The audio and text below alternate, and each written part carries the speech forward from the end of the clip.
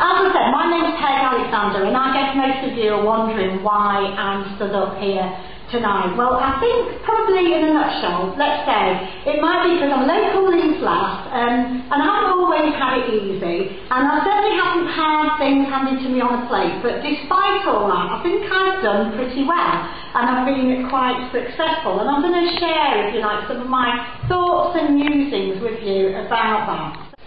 So I just kind of tell you that to give you an idea of the fact that you can go on and do things even if you don't necessarily have the best start. But I have to say that these things didn't just happen. Okay, I wasn't just walking down the street and someone just picked me and said, "Here you go, do you want to have that?" I didn't just stumble into it. The reality is actually far more mundane, because I would say I had all these opportunities because I've worked hard, I've worked without fear, I've often worked for no money, and I've worked resiliently. So I just want to take each of them. Working hard. Well, I think that's just how it is if you want to succeed in life. And I think that most of you in here will know that though, won't you? Because of the fact that you're getting prizes and you've all worked exceptionally hard and I understand with real excellence to get the results and the prizes, to get to the universities you're in, to get the jobs that you've had. But you know, life is no different, and whether it's working at school, or it's working in jobs, or it's working at our relationships, or it's working with our families, it's no different. We have to work really hard. And a lot of the time nobody is pushing you to do it. You know, you just have to get on and push yourself to do it. But I've always felt that when you love what you do, it doesn't seem so hard to work hard, because it can come quite naturally. Working without fear. Well, what do I mean with that? I think what I mean by that is that I've never been scared to learn new things and to literally just, you know, get stuck in and have a go. And often with no formal training and no support at all. And in fact, I think I've found through life that that's probably one of the most satisfying things that I've done, when you actually learn to do something just by getting stuck in and having a go. Now, Miss Morrissey also mentioned about the fact that you're in technology college, and I just wanted to touch briefly on technology, because I found you very jealous actually of those of you who are just finishing or have just finished school at the moment in this technological era. Because, you know, the things that you take for granted as part of everyday life, like the internet, smartphones, the ability to communicate with the touch of a button, they are so wonderful, you know, and they can make dreams become real. They can make dreams so much more achievable. You have a doorway out to the world that I'm afraid lots of us up here just could have never, ever have imagined being able to have. And you've got that there. And sites like LinkedIn may not seem so relevant to you at the moment, but when it comes to making professional links, things like that can really, really help. But I wanted to give you a warning about social media, because I was saying this is a doorway out to the world. Absolutely is, but you've got to remember it's a two-way door, and you need to use it responsibly.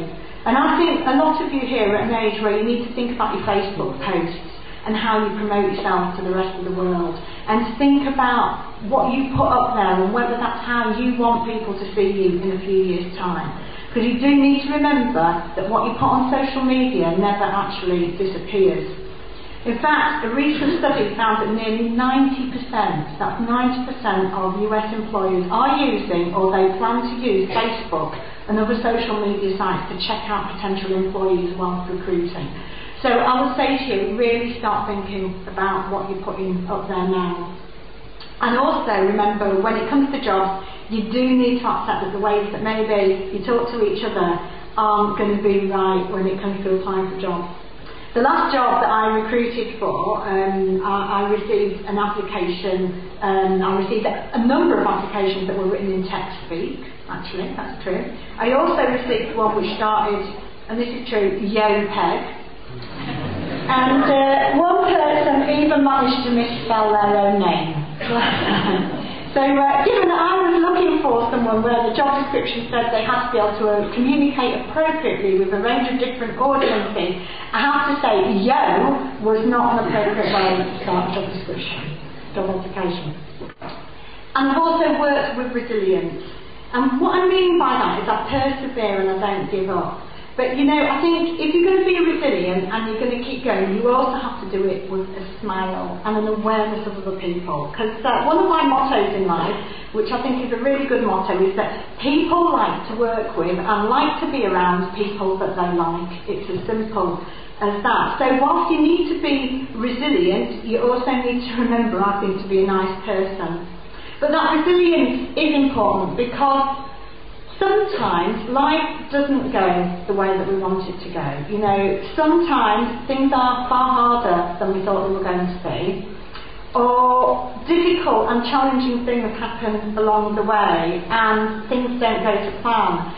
But you know, I think it's when we get tested like that, that really in a way we kind of find out what type of person we are. History is actually chocker with loads of people who failed before they succeeded. You know, from Thomas Edison, who said that he failed to discover the light bulb tens of thousands of times, through to very celebrated J.K. Rowling, who had her Harry Potter manuscripts turned down by pretty much every publisher going before somebody said yes. There's a famous quote from Winston Churchill, and he said, "Success consists of going from failure to failure without the loss of enthusiasm." And I really like that, because I think you have to keep enthusiasm. Or if you want a bit more of a spiritual thought on failure, here's one from Buddha. "The only real failure in life is not to be true to the best